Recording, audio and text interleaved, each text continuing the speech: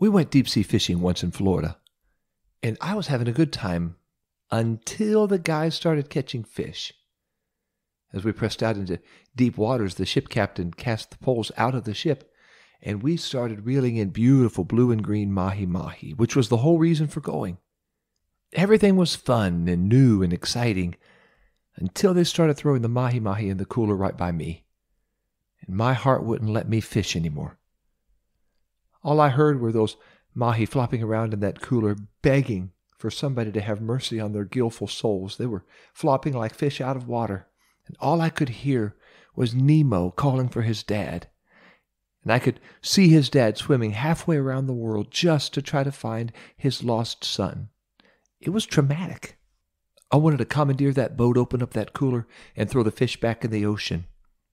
But then I'd have to explain to all my friends why they spent hundreds of dollars to go deep-sea fishing so I could throw their fish back into the deep sea. I stayed put right on top of that cooler until I didn't hear any fish flopping anymore. I know, I'm a monster. I'm way too much of a softie to go fishing. When I got back home, I decided I've got to man up. I'm going to give this another try. I'm going to go fishing again. And Brother Weaver took me out on the boat on Lake Monroe to show me how to fish like the lake fishermen fish. He showed me how to bait a hook. He said, all right, LJ, first, you get yourself a hook. Okay? Then you get yourself a minnow. I'm with you. And you drive that hook right through that minnow's eye. I want to go home. I'm just not a fisherman. But Simon was a fisherman. He looked like a fisherman, those tan, leathery muscles. He smelled forevermore like a fisherman. Mrs. Simon would tell you he smelled just like a fisherman. He lived like a fisherman. Every night as the sun disappeared, he kissed Mrs. Simon and met up with fellow fishermen as they all headed for the boats to see what gifts the ocean had to give. Simon had the "I'd rather be fishing" bumper sticker on his mule. Simon was a fisherman, and fishing brought these two together at the Lake of Gennesaret, Simon the fisherman and Jesus the rabbi. And that day Simon met Jesus would change Simon's life and ours. Jesus was new in town, but everybody already heard what he had done in Cana and in Jerusalem. And as the crowd's curiosity grew, so did the crowds. Jesus knew he would need to teach from somewhere where everybody could hear. As he looked around for a pulpit, he noticed 2 empty boats. Fishermen were about to clock out. They were washing their nets.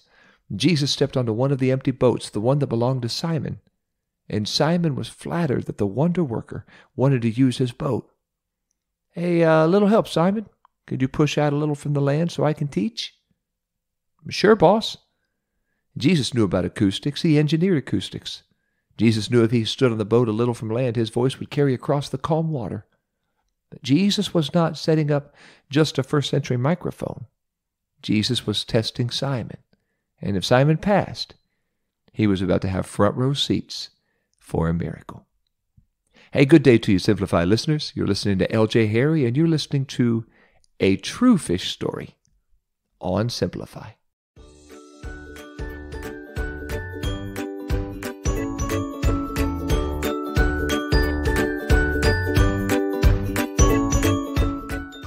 The crowd sat there with their jaws on the beach because of the power and the authority in Jesus' words. And then suddenly, Jesus turned to Simon and said, launch out into the deep. Let down your nets. You're going to catch a lot of fish. And one of Simon's eyebrows raised. He looked at the rising sun and the calm waters. Then he glanced back at the shore and all of the clean nets. Fishing was done for the day. They would have to eat grape nuts for breakfast since they didn't have any fish. But Simon was impressed by Jesus' words, but he thought, why don't you leave fishing to the pros? And Simon answered Jesus, hey, listen, boss, I know you're a great man, quite a carpenter, you're a silver-tongued speaker, you're a miracle worker, and I don't know nothing about those trades, but I do know fishing. And we fished all those waters all night long last night, and we didn't catch nothing. Simon thought back to the last long 8 boring hours in the boat as he thought about getting a bumper sticker that reads, I'd rather be sleeping. That night was a colossal waste of his time. No fish in that lake interested in ending up in his frying pan. And every good fisherman knows you don't fish during the day. Fish feed at the surface of the water after the sun has gone down and their predators have bedded down. When the sun rises early in the morning, the fish pack it in and head for deeper, safer waters.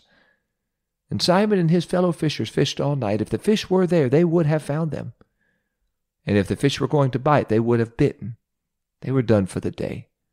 They're not biting, and they're not swimming into the net. But maybe Simon was starstruck, or maybe just to humor Jesus. Simon said, "But I'll tell you what, here's what I'll do. Here's what I'll do for you. I will let down a net because you say so," just to make you feel better. Jesus said, "Throw down your nets," plural. Simon said, "We'll throw in a net," singular, because Simon expected more of the same. Nothing has changed since Jesus showed up, except Jesus showed up. And Simon threw that net in the water. The smug smirk on his face turned into a whoa. Every fish in the sea was now in the net. He could not believe his sleep-deprived eyes. He grabbed to the net, but he couldn't budge it. His muscles flexed for all they were worth, and he still couldn't budge the net. He yelled for his buddies in the other boats to come and help him before the fish took him under and took his net with them. And they worked together and pulled in one net full of fish, so full they had to throw fish in both boats, and then both boats began to sink from all those fish in the same waters these fishermen had finished fishing. Here's how great and good God is. Simon had no faith. He didn't expect a minnow to come near his net. But Jesus worked a miracle for him, not because Simon was great, but because God is. And God is good. And God shared his goodness with Simon. Simon and his fellow fishers were finished fishing. They had already washed their nets when Jesus walked by. They counted their losses. They were heading home for the day. And Jesus had to have smiled, knowing they were finished, but he had just begun. This miracle teaches us Jesus has just begun to work when we are finished, when experts like Simon say, "We've fished these waters before. We've already operated. We've already prescribed as many pills and treatments as we can think of. There's nothing more we can do. We are finished." Jesus just smiles. I'm just getting started. What miracles does God have in mind for us? Some say Jesus doesn't work miracles anymore, but shh, don't tell him. He doesn't know that. He's still healing the sick and opening blind eyes and unstopping deaf ears and removing tumors and straightening crooked limbs. We had a missionary to Poland who was testifying about miracle after miracle after miracle in their country, and many of the people in their country call themselves atheists. They are finished with faith. They don't have any faith in the God we put all our faith in. And even though they are not towering paragons of faith, God is working. The missionary told them in a service Jesus was able to heal anybody who needed healing, and an elderly lady in the back came up to the front. She was carrying her 4-year-old granddaughter. And she looked at the missionary and choked back tears. And she asked them sincerely, "Can your Jesus heal my granddaughter?" And the missionary answered, "Yes, he can. What's the problem?" The grandmother showed him the little girl's crooked foot. She was born with it. She wore special shoes she had to wear just to walk.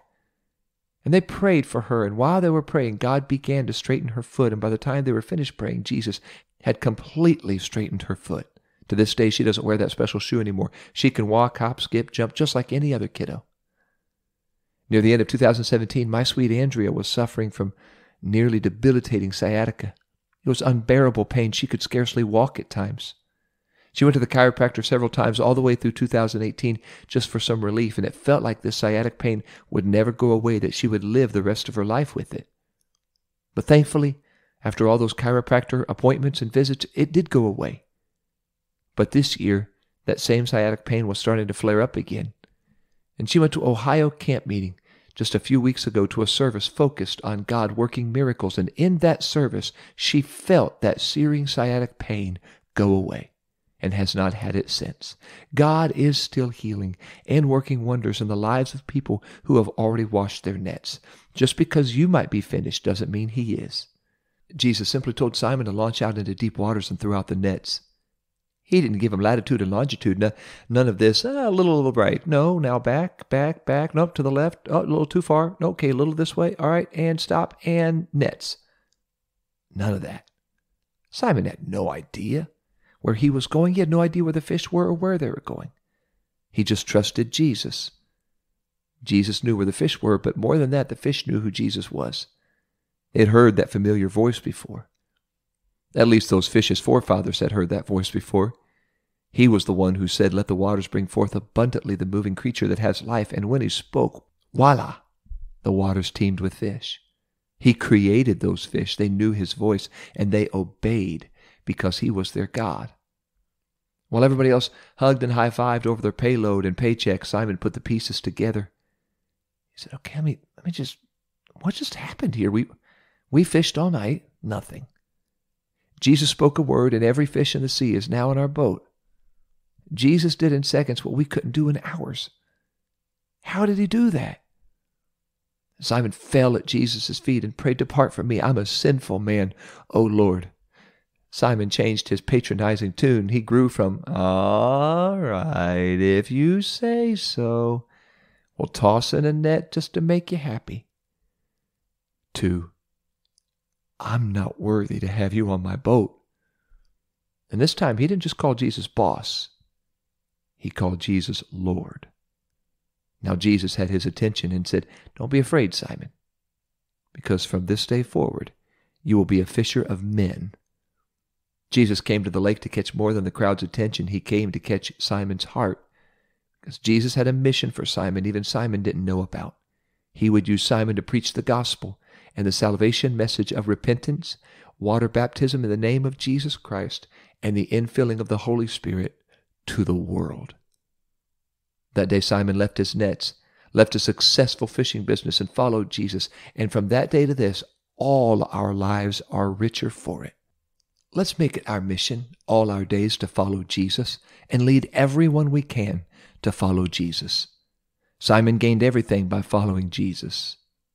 So do we. I want to pray that the Lord would help us to trust him and follow him all our days. Lord Jesus, I know you're able to do anything. You're the Almighty God. You're the God over nature. You're the God of creation. You're the God over the waters. You're the God over the fish. You're the God over the seas. You're the God over cancer. You're the God over every illness, every disorder, every disease. You are Almighty God.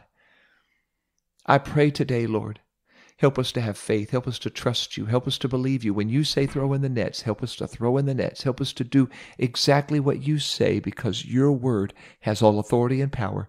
I pray today, Lord, for those who are finished with faith, those who are discouraged, and those even who despair of hope. I ask you to encourage them, Lord, to minister to them, to bless them, to be with them, to help them through whatever they're dealing with and going through. In the name of the Lord Jesus Christ, work miracles in their lives. God, I pray, work wonders in our lives. Let us see the hand of Almighty God at work and know you are for us. You are with us. Jesus, we love you. We magnify you today. I pray this and thank you for it in the precious name of Jesus Christ. Help us to follow you and lead everyone we can to follow you as well. In Jesus' name, amen. Hey, thanks, Simplify listeners.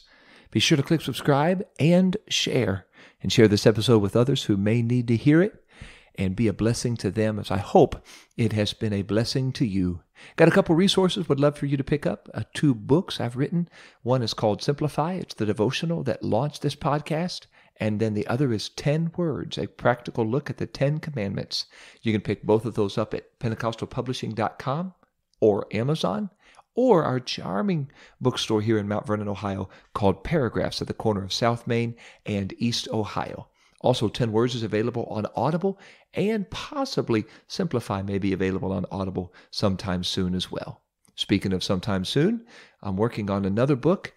So if you've been praying, Lord, would you please help somebody to write a book on the Beatitudes? Well, keep on praying, because that's what I'm working on, a book on the Beatitudes from Matthew chapter 5. So hopefully that'll be a blessing, and hopefully I can get that written and published fairly soon. I want to give a shout out to all those episode download winners from July of 22 And here in these United States, Pennsylvania, congratulations. You beat out my home state of Ohio for the most episode downloads in July. So congrats there. And then our neighbors to the north, New Brunswick, held their lead strong all the way through July. So congratulations to you and to all our friends in Deutschland. Germany, who had the most downloads of countries outside of North America. So congratulations to you. Thank you, all of you, for listening to Simplify and sharing it with your friends. Next week, I'm going to share a devotion with you called The Untouchables. I'm looking forward to sharing that with you next week, and always look forward to walking closer with Jesus as we walk through Simplify.